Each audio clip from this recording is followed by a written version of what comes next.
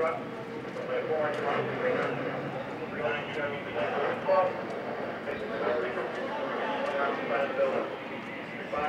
by in front. You're going to be our reserve truck. 3-4, you're going to come into the driveway. Take me down the years.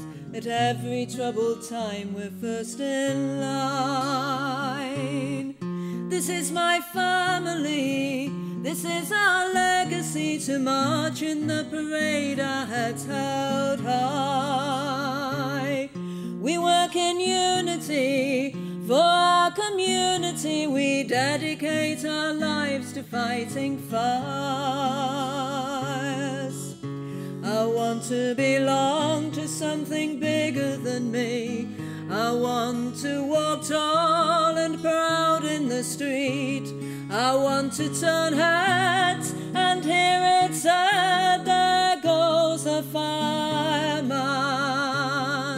Just like my father and his father before, I want to serve to that little bit more. Stand out from the crowd to help my town and be a fireman.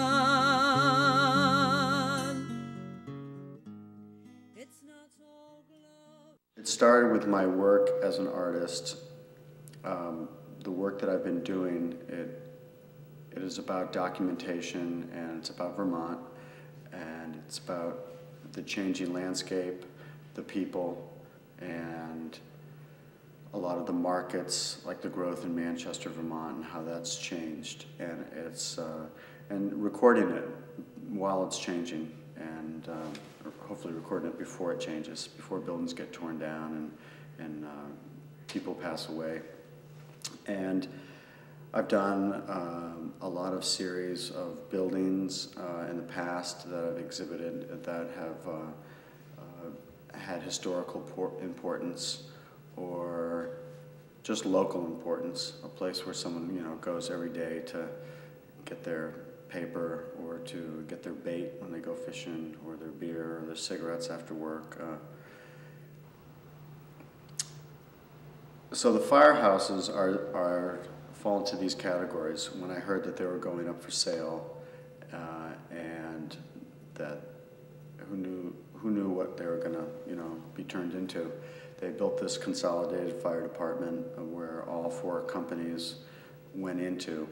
4 companies are Eagle Hose, which is the only one that's not historic, Putnam Hose Company, Bradford Hook and Ladder, and Stark Hose.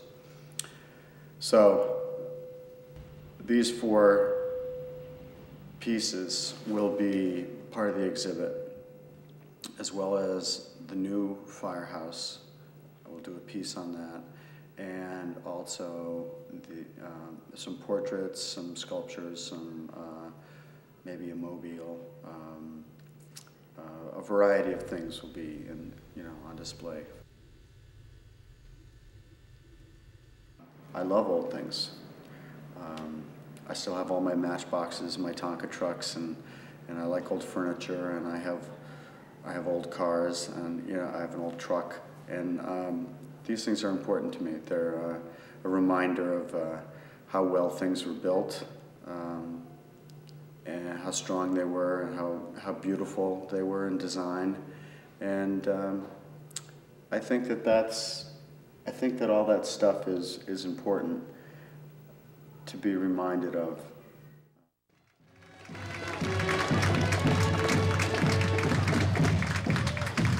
A lot of my work is research. I have to gather information. I have to collect things, and I like to collect things. And so collecting information, talking to people, taking pictures,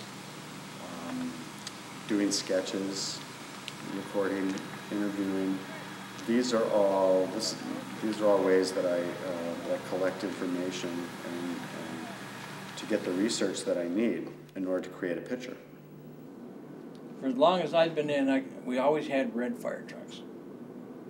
And back in '83, maybe, we got the first 2-tone fire truck in the department. It was a red and white one. It was the old Mack cab over Ranger. Our foreman then, well, we called him foreman, now they call him captains, lieutenants. It was Abel LeBlanc. And he pushed for that two-tone. He wanted a two-tone? He wanted that two-tone truck. Yep.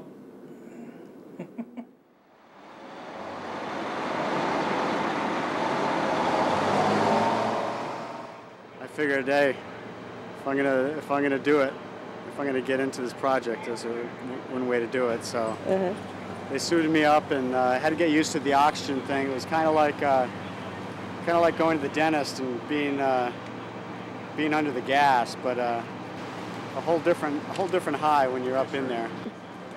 I really trusted these guys. I felt like they wouldn't let anything happen to me, and I was, they were watching my back, and I was watching theirs, and so I felt safe. It got really hot at one point, and the fire flapped over the ceiling, and everybody just dropped to their knees, and automatically it was just a instinct. And parts of the ceiling were coming down, the insulation, the sheetrock.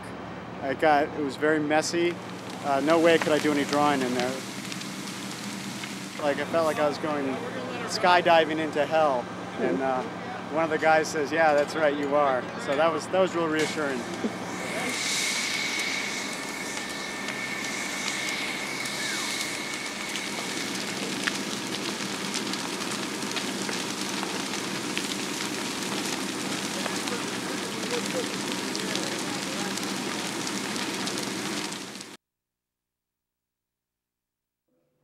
There's a lot of things tied in with this project, which makes it fun.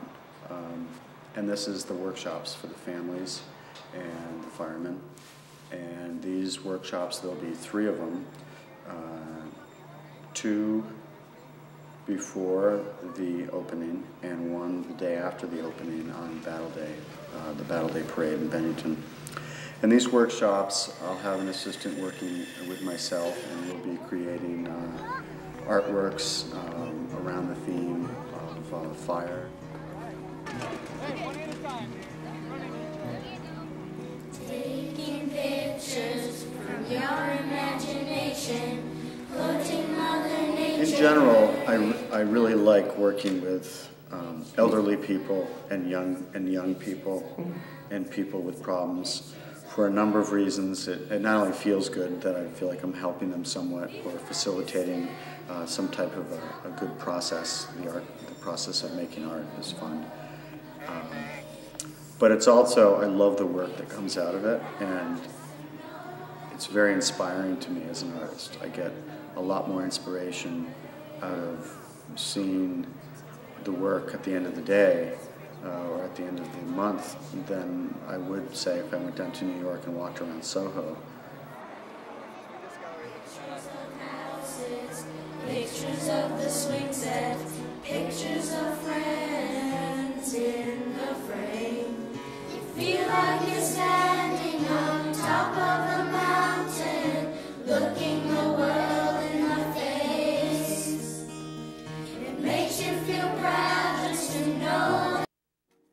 Yeah, each person, when I'm carving them or making them or and painting them, they become a little. I talk to them sometimes when I'm working, and they come alive from a block of wood to they grow arms, legs, and ears and nose, and then when I paint them, their expression comes on and give them clothes, and they come alive.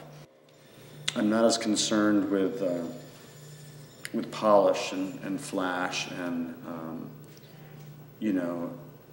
when I nail an arm onto a body, I like showing that the nail shows. Even if I paint over it, I'm not worried about using a finished nail and setting the nail in and wood puttying over it and sanding it and hiding it. I think one thing I like about what I like to do with my work is to show people how it was put together, so again they can make another connection. They can say, "Oh yeah, I see how you did that. Yeah, that's neat. You put that, maybe I could do that." It's simple, because it is simple stuff. Anybody can do it. Some of my sculptures they're products of my collection habits. I have boxes and bins of chains and springs and wires and little pieces of metal and thin metal and rubber and plastic, and you know, and then when I'm creating like a truck, for example, you know, and I'm doing mud flaps and I'm doing antennas and I'm doing, might want to show a little part of the engine or something inside on the dashboard, I'll have all that stuff right there, and I won't have to go out and get it, or and all that stuff adds to it. I like the assembly too. I like putting, you know, trying to figure out how to make these hoses, and do I wrap silver metal around this, and then I found the silver duct tape, which I'm not going to paint. I'm just leaving these. Finding these tubes. It was little PVC pipe that I painted black. Making these ladders for the big fire truck was fun. A lot of this is just building things like how you'd build a ladder, you know. But then the extension ladders, you know, that slide up, you know, I'm going to make little brackets on them and tie them on. So I think building the pieces, painting them is fun too. Painting them is a lot of fun, because then they really come to life when they're painted.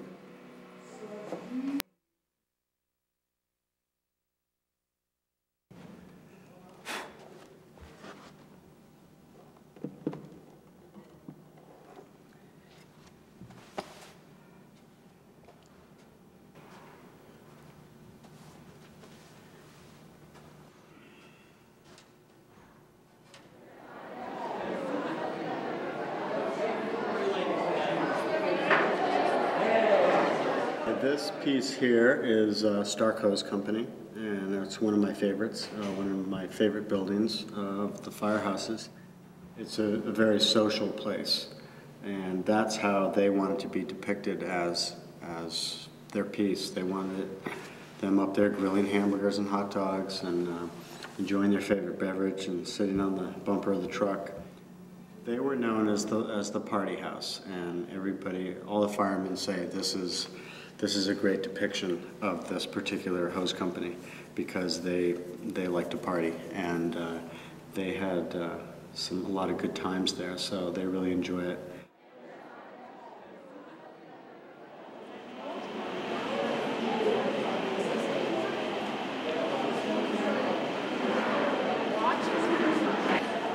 Bradford is the oldest firehouse. It also held the fire alarm headquarters and the chief's quarters up until just a couple of years ago. And they wanted to be depicted with a lot of history that they have. There are some beautiful photos with awnings coming off the windows. This project, especially with the historical piece, I had to rely on a lot of historic photographs. And so the ones I had from here were all different periods. I was working from one particular photo with the horse-drawn ladder wagon, and then came across another photo where it showed this wooden cupola.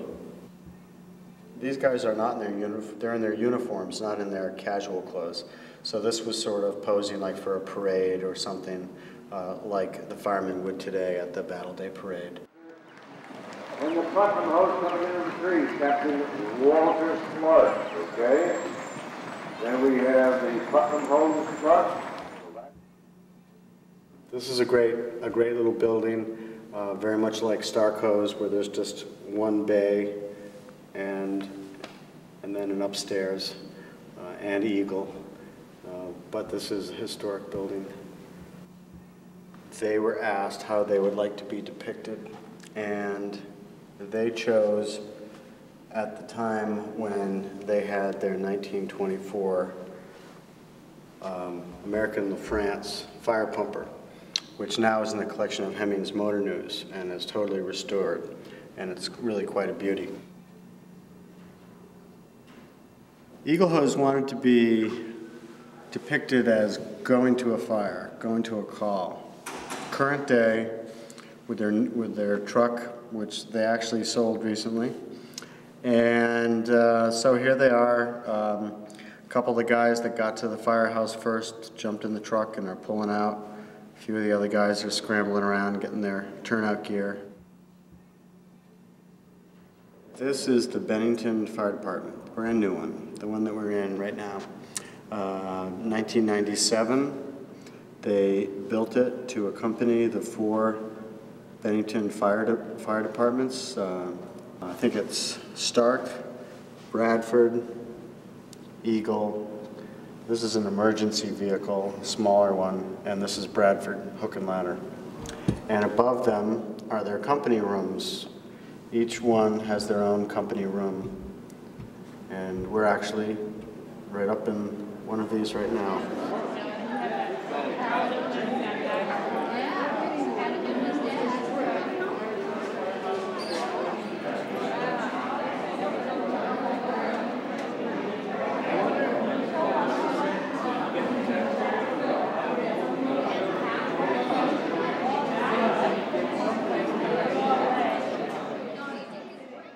When the gases from the fire meet the oxygen from the outdoors and comes up the stairs, there's this flash over and the fire races, hits the ceiling, and it wants to escape.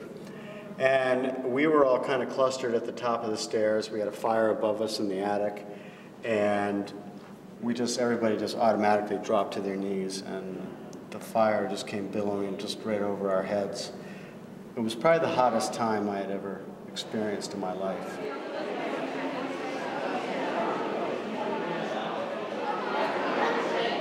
It's the Tuttle Coal Yard fire, which happened in February of 1979. 18 inches of snow on the ground, 16 degrees below zero, so it was very, very cold. These 3 wooden silos had coal in them, and they were on fire, and they're wooden silos that were soaked in creosote. So they went up really quickly, and it was one of the most spectacular fires in Bennington, Walter Noyes said. This team here is putting water on these tanks, and there were 5 tanks here, and there's another one over here. And they had fuel oil, they had gasoline, and they had kerosene in them. And they were steaming, and the paint was blistering off them. So these guys were putting water on them. And this crew over here was putting water on these guys, just soaking them, because they were so hot and they were so close to the flame. So this sort of backup team approach was pretty amazing. When I am called to duty, God, wherever flames may rage,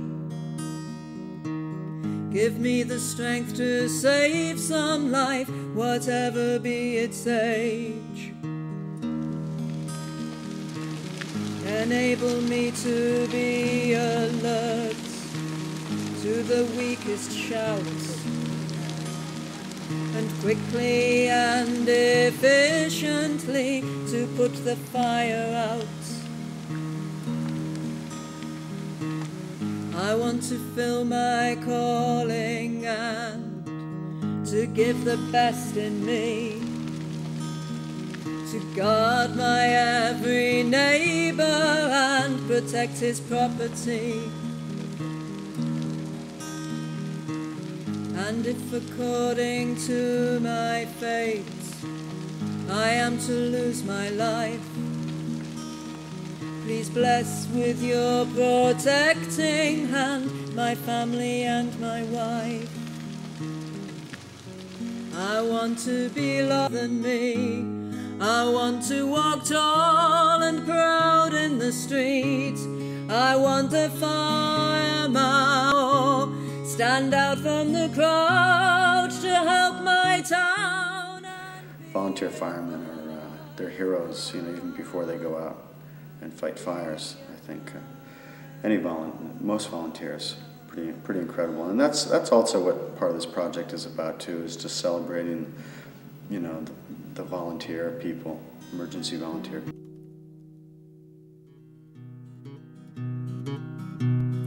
John was at the barber shop getting himself a Christmas party dressed up to the brim. Another John was tending bar, you never know where you'll be. At your uncle's wake, for goodness sake, when the bell rings you flee.